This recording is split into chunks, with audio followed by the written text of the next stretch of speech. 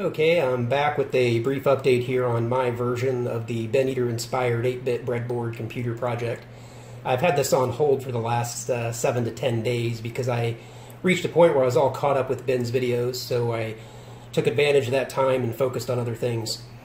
Anyway, today Ben posted the video where he went through and edited the Arduino code for editing the EEPROMs so that we could program these more easily.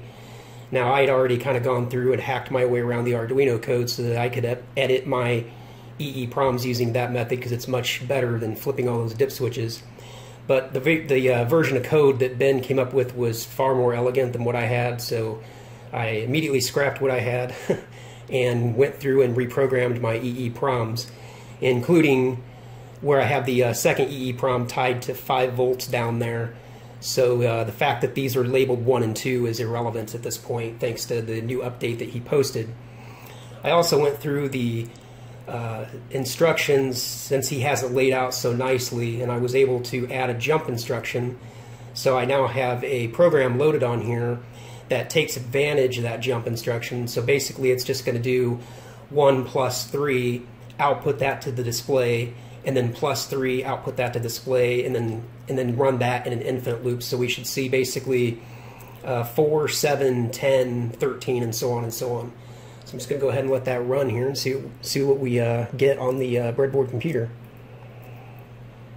So there it is. It's looking great. Got it running pretty quickly because at this point all my other problems that I had talked about in previous videos have been sorted out, so I don't need to necessarily sit here and babysit each step.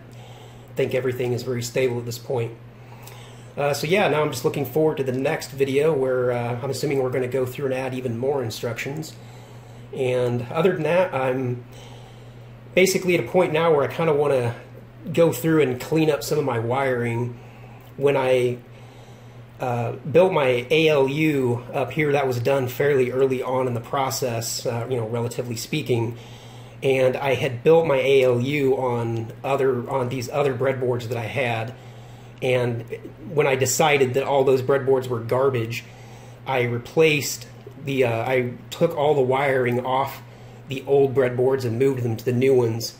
And the act of doing that, taking the wires off and putting them back on, has made my ALU look kind of trashy compared to some of this other wiring, like here, which I think looks pretty neat, and going out to the bus, which I think looks pretty neat.